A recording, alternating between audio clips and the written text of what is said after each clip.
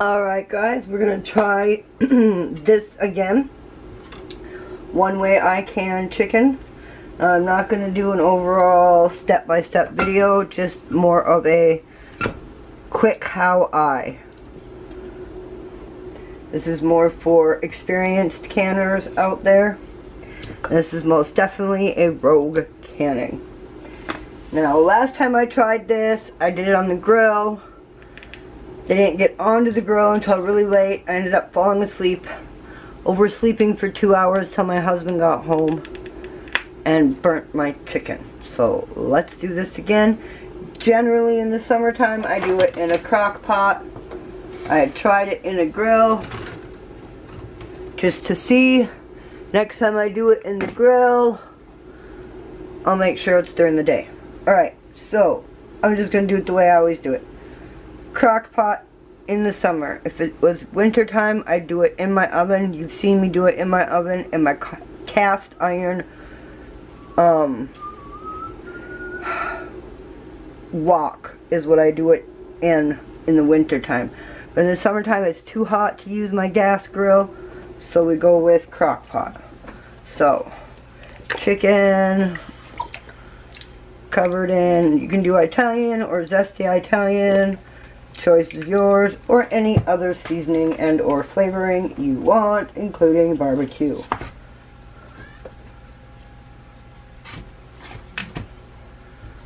Boom. I just completely cover it.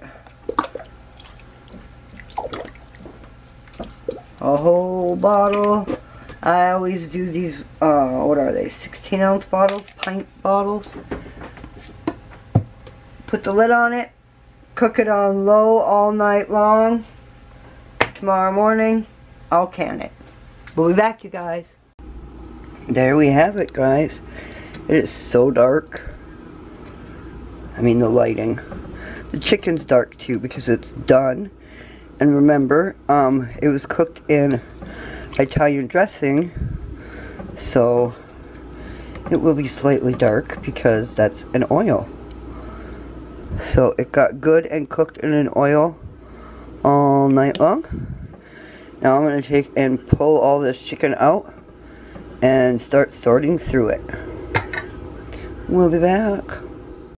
Alright guys, there we have it. Out of the chicken from the crock pot, I got 3 jars of fried chicken, and then I took all the bones and the skin and all the gristle and everything and put it in my copper roaster with water and roasted it on low for 8 hours.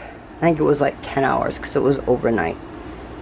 And I ended up with this beautiful chicken broth. And it tastes like fried chicken. Because I've already used a jar of it. I had gotten 6 jars. And all of that for like $11, $12, something like that. Now for me, that's well worth it. 1 jar of chicken can make us a full, huge potato gravy meal. And I'll always have leftovers when I make potato gravy. 1 jar can make an entire salad dinner for all 4 of us. 1 jar can make an entire chicken wrap meal for all of us. 1 jar can make an entire quesadilla meal for all of us. They're extremely versatile. Now, when I buy meat and chicken and, well, meat in general, or bones, I always look at them in 2 terms. Short-term storage or long-term storage.